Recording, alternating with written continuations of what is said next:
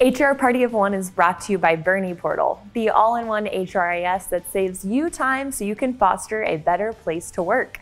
In this episode, we'll discuss what the FLSA duties test is, why it's important, and what duties qualify for FLSA exemption. SHRM, a computer software company in Texas, incorrectly applied the duties test, misclassifying their non-exempt employees. Therefore, as a result, they were not receiving the overtime pay they should have been. While SHRM fixed the error and paid their employees what was owed to them, they still sued. What were the consequences of SHRM's mistake? Stick around to the end to find out. But first, what is an FLSA duties test? The Fair Labor Standards Act, or FLSA, duties test is a list of criteria that an employee must meet in order to be classified as either an exempt or non-exempt employee. In the duties test, if an employee does not meet the criteria, they are considered a non-exempt employee who is paid an hourly rate and is eligible for overtime pay. I'll cover the classifications for exemption in a bit, but let's first talk about why the duties test is important. The duties test is important because HR must properly classify their employees as exempt or non-exempt in order to avoid serious penalties from the Department of Labor. Any employee can be non-exempt, but in order for an employee to be considered exempt, they must meet the criteria on the duties test. The DOL can publicly shame a company for misclassification, which would be a poor reflection of the company and can be detrimental to recruitment processes in the future, as well as employee retention. If current employees realize that their own company may not have been appropriately paying them or their colleagues, they may not feel a sense of trust in their leaders. A poor workplace morale would begin to sink in, and those that have been underpaid are likely to quit. What duties qualify for FLSA exemption? The DOL has increased the minimum salary threshold for exempt status from a weekly pay of $684 to one of $1,059. This changes the annual pay from $35,568 to $55,068. This change will be reflected within the FLSA duties test and what qualifies an employee for exemption. There are 6 categories of employees who may qualify for FLSA exemption. These include executive employees. In order to qualify, they must be compensated on a salary basis as defined in the regulations of at least $1,059 weekly. Their primary job must be in a leadership function over a department, subdivision, or company-wide basis. They must regularly manage at least 2 or more full-time employees or full-time equivalents. They must be decision makers in cases of hiring or firing, even if they do not directly have the responsibility of hiring or firing. Their position must affect those decisions. Administrative employees.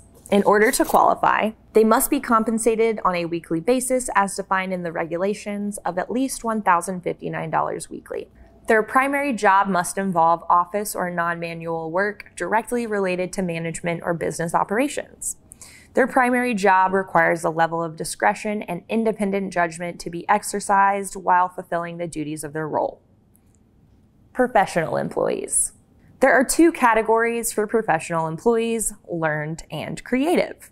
In order to qualify as a learned professional, they must be compensated on a salary basis as defined in the regulations of at least $1,059 weekly. Their primary duty must require advanced knowledge described as predominantly intellectual work. The advanced knowledge must be in a field of science or learning. The advanced knowledge must be customarily acquired by a prolonged course of specialized intellectual instruction. In order to qualify as a creative professional, they must be compensated on a weekly basis as defined in the regulations of at least $1,059 weekly. Their primary duty must involve a creative pursuit, such as invention or the application of their imagination to achieve within their role. Computer employees. In order to qualify, they must be compensated on a weekly basis as defined in the regulations of at least $1,059. They must work as a computer systems analyst, computer programmer, software engineer, or other similarly skilled worker in the computer field.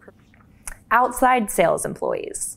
In order to qualify, their primary duty must be making sales, as defined in the FLSA, or obtaining orders or contracts for services or the use of facilities for which a consideration will be paid by the client or customer.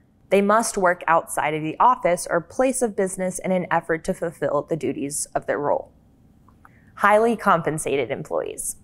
In order to qualify, they must make $143,988 or more annually and are further defined by the DOL and FLSA as those customarily and regularly performing at least one of the duties of an exempt executive, administrative, or professional employee identified in the standard test for exemption.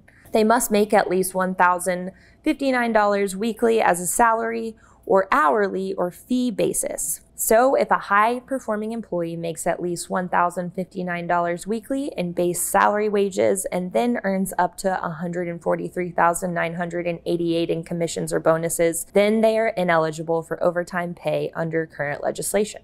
Now that I've given you a full breakdown of the FLSA duties test and what differentiates an exempt employee from a non-exempt employee, let's get back to SHRM. So what exactly happened? Well, as SHRM was unable to provide any proof as to whether the act of underpaying their employees was pure ignorance, the jury ruled otherwise. The court decided SHRM was intentionally deceptive, resulting in double back pay to every employee affected. SHRM not only had to pay what was owed, but double that in an effort to repair the damages to the employees who were not compensated for their overtime work.